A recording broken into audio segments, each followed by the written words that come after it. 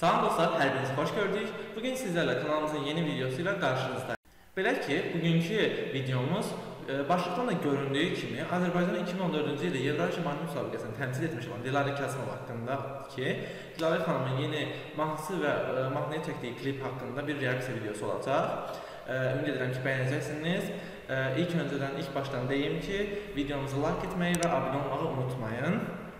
Eləsə, keçək videomuzu izləyək. Bu arada, yəqin ki, videonu izləmişsiniz. Yenə də izləməmişsinizsə, səbəbimsə burada olacaq. Yenə də qoyuram. İzləməyiniz üçün bildiriş kimi gələcək orada. İzləyərsiniz, istəyərsinizsə.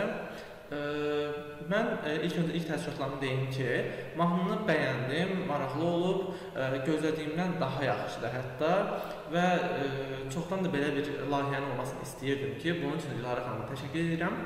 Çox maraqlı olub, bir neçə bəyənmədiyim bir şey olub, onu da deyəcəm sonunda. Yəqin siz də fərqinə varmısınız bunun. Daha sonra nə deyim, bu xanım haqqında danışa bilərəm ki, yəni ki, möhtəşəmdir. Onun kimi, yəni mən ikinci bir belə səmimi birini tanımıram demək olar ki, müğənnilərimizdən. Təəssüf olsun ki, istəyərdim hər kəs belə olsun. Belə, ən yaxşısı keçək biz mahnıya və dinləyək, klipimizdən görə necədir. Başladıq.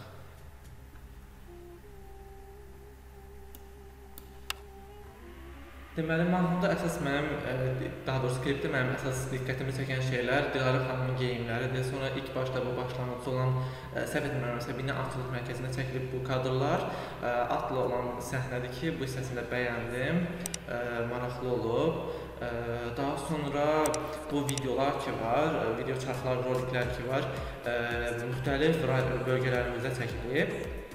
Tək bir yerdə deyil, bu həm içəri şəhərdə, həm səbəbimizdə Qobustanda, Qobustan qaya rəsmlərinin yanında hazırda görürsünüz.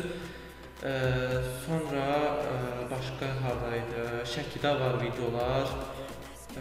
Sonra daha sonra müxtəlif hər yerdən var ümumiyyətlə. Demək olar ki, mən hər yeri gördüm və bəzi yerlər ümumiyyətlə heç tanımıram və bunun üçün də çox üzülürəm ki, həmin yerləri tanımıram. Lakin böyle bir fəxr etdim ki, Azərbaycanda belə gözəl yerləri var.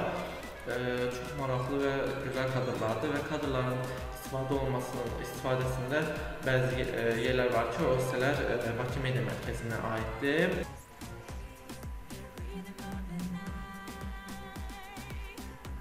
Hazır içəri şəhərlərdə video. İzamilər, Füzulilər,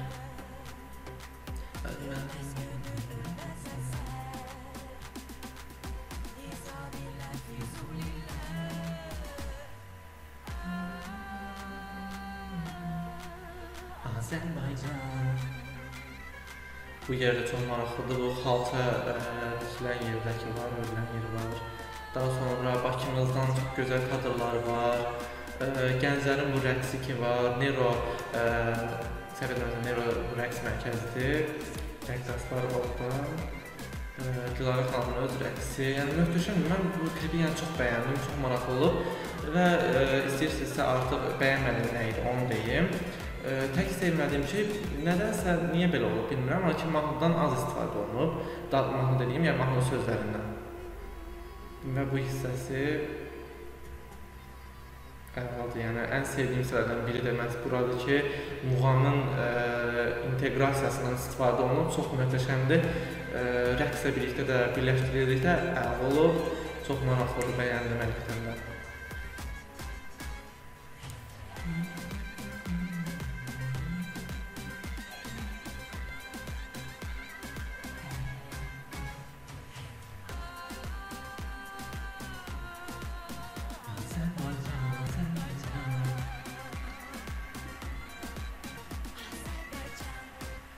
Bu qədər videonu izlədik.